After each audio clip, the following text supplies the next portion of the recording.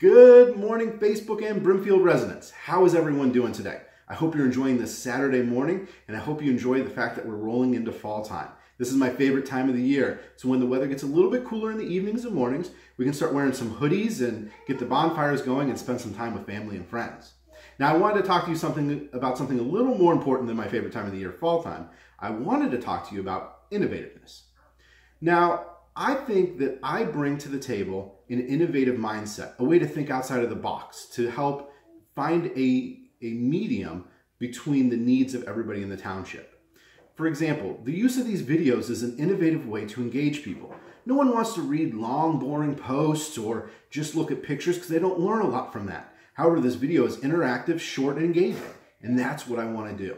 In fact, this idea really works well for the township. If you've seen recently, the township is now doing weekly recap videos. They got this idea from the videos that I started posting and some comments that I made in a recent trustee meeting.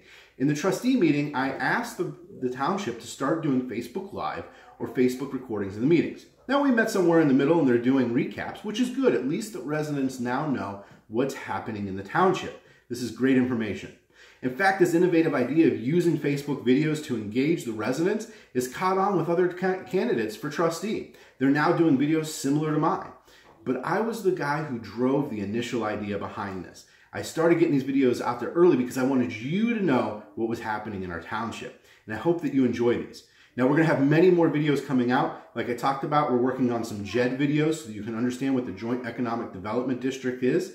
We're going to talk about tax increment financing, the TIFs, and then we're also going to talk about the Local Government Fund, the LGFs. Now, the Local Government Fund, we just had an exciting meeting with Janet Esposito, the county auditor, to really get some strong understanding behind what that Local Government Fund is and how that works here in the township, the history behind it, and how that's going to drive our dollars in the future. So, look forward to those videos. And as usual, like my video, share my video, comment below if you have anything that you want answered, and we hope to see you in the upcoming weeks here at Brimfest. Have a great day. Enjoy the sunshine, enjoy your families, and we'll talk to you soon. Thanks.